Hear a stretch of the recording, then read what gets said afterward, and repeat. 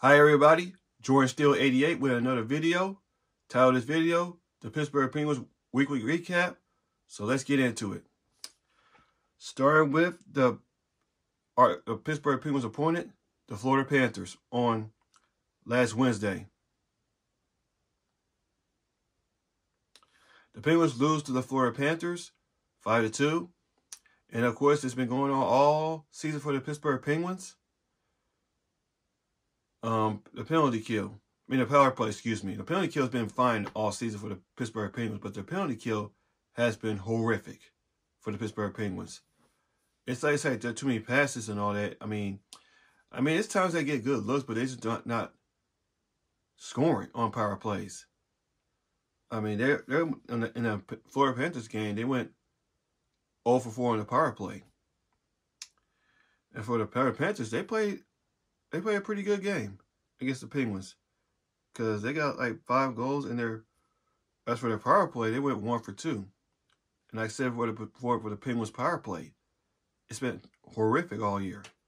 0 for 4 in the Florida Panthers game. So the goals in that game were by John Ludwig and John Ludwig and Ryan Russ. Ryan Russ had a goal in the second period, and John Ludwig had a goal in the third period. I mean, Florida just played a well-rounded game. So,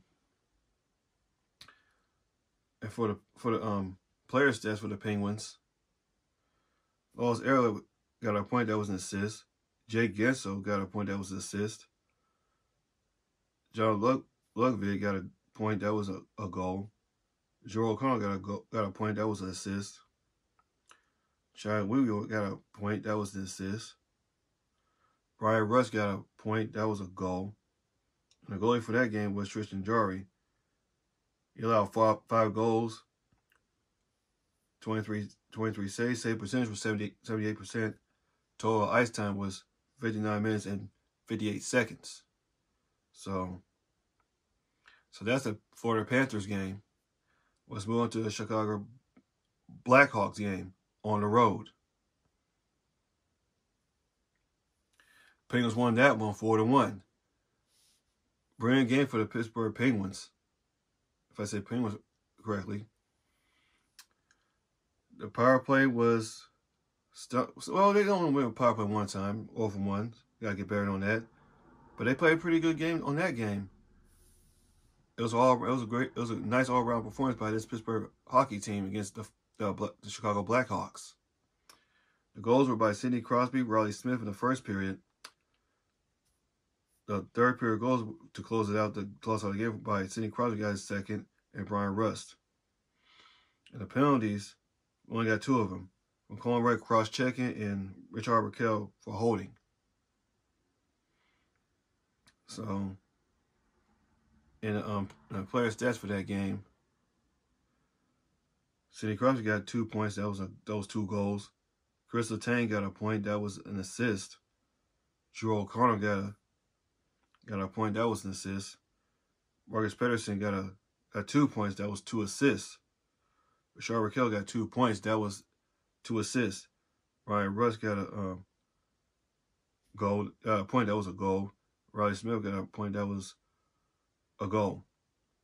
The goalie for that night was Alex Nedeljkovic, if I say his name right. He only had 1 goal. He had 28 saves. Save percentage 96%. Total ice time 59 minutes and 59 seconds. Almost a full 60 minutes of total ice time. So yeah, because Pittsburgh Penguins on that game got 4 minutes of total penalty minutes. So yeah. So that's the Chicago Blackhawks game. Now we're gonna move on to yesterday's game, where they honored Jaromir Jagr against the Los Angeles Kings. Penguins lose that game 2-1. And once again, the horrific power plays are coming to play for the Pittsburgh Penguins this season. Just gotta get buried on those. 1 for 5 in that game. That was Sidney Crosby goal. So, I mean, yeah, the execution has been horrible for the past 3 games for the Pittsburgh Penguins overall. I mean, the execution has been terrible. I mean, they don't get enough. It's like they don't get enough ice time in their zone, in their opponent's zone. I mean, like I said about what the power plays, I know I'm saying this over and over.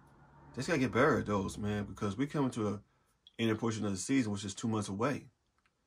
Just gotta get it together. Gotta get that power play together.